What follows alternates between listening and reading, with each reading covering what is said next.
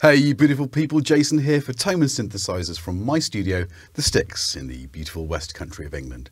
I hope you're all doing well. Now, sampling is something we all seem to take somewhat for granted these days.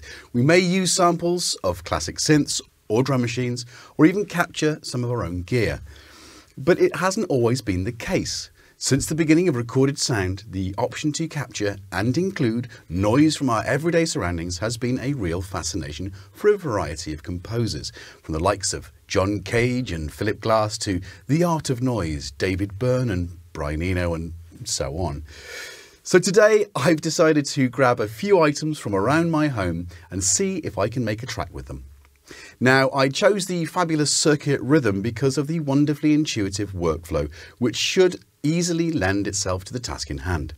I will limit myself to just 8 one-shot samples, which, thanks to the Rhythm's ability to play sounds across a keyboard, I should easily come up with a tune from my household items.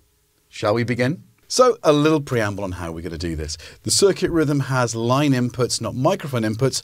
As you may see from my desktop, there is a microphone. So I'm using my ISA One as a preamp, okay? So I thought I'd start with drum sounds, something short, percussive, generally quite simple to find in any household. A water bottle. So if we go to sample record, if there are already samples present, simply press clear and it wipes any sample from the memory. So we have a clean red pad ready for recording. Record turns orange. This sets the threshold for when the sample starts recording.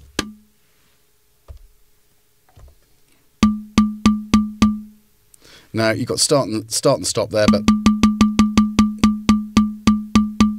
because that doesn't really sound like a kick drum, bear in mind that we can use the notes .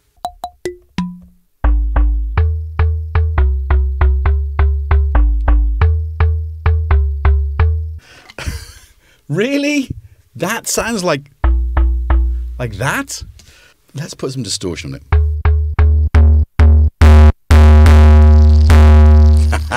Now it sounds like a kick.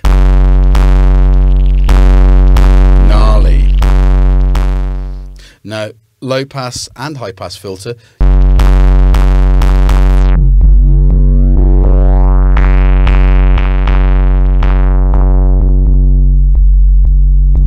Let's go back and do our snare.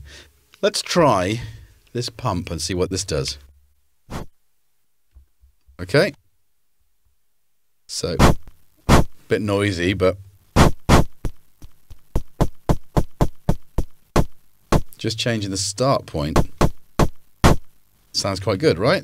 Okay, let's save that. Hat. Now, coming straight in from the studio. Is that cheating? No.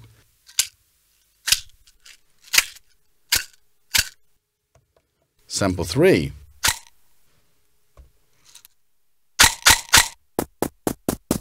Let's have a see what that sounds like with our snare.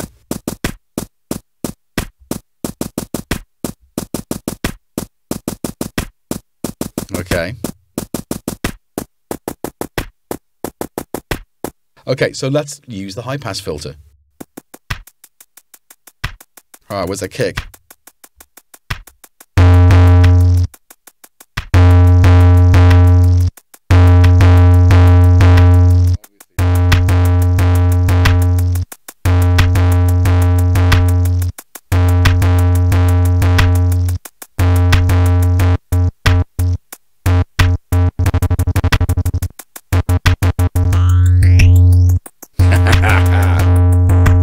Grid effects. That is such a cool addition.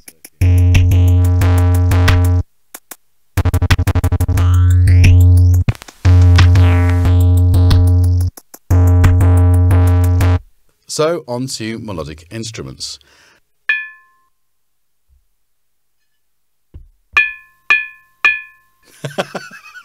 I like it. I mean, what have we got that we can do here? We can reverse it. I mean, that sounds good as it is. What's it going to sound like with a little bit of reverb on it? You've got the same effects engine as the circuit tracks. Let's dive in, pressing effects there, and find out.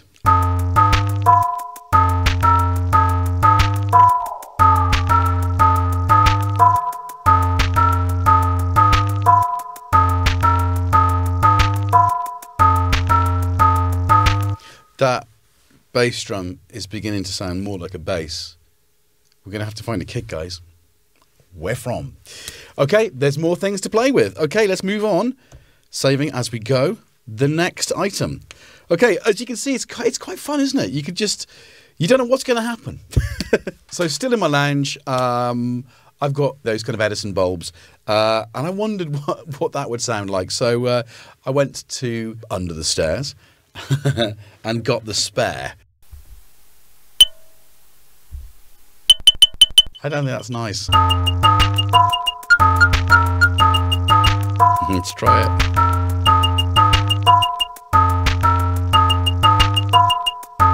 Okay, it's in. I'm beginning to feel like it needs a bit of swing. Obviously, we're building up the track as we're going. This will feature at the end. You know it will. But what will happen? What will happen beyond this point? Stay tuned to find out. You never know.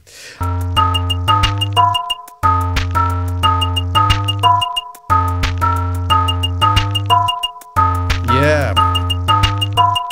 55 on the swing scale. Yes. Here we've got a wooden ornament which was about to be cast out, and I thought, let's see what we can get out of it. This is the problem. This does so many good things. I want to show you how much cool stuff this can do, but I also want to keep on track with what we're here for, which is making a tune out of bits and bobs you find around your house. Let's put some delay on that. Suddenly it's 1960s experimental music.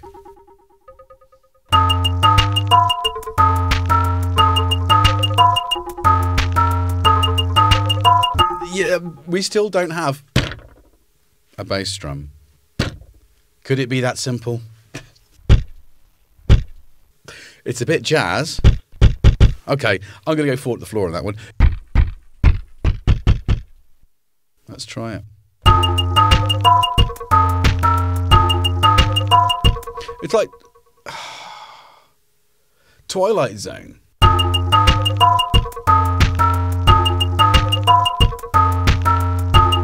Something from the Twighlight Zone. Something from the Twighlight Zone.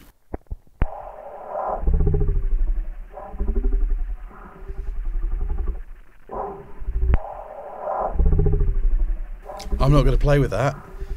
That's incredible.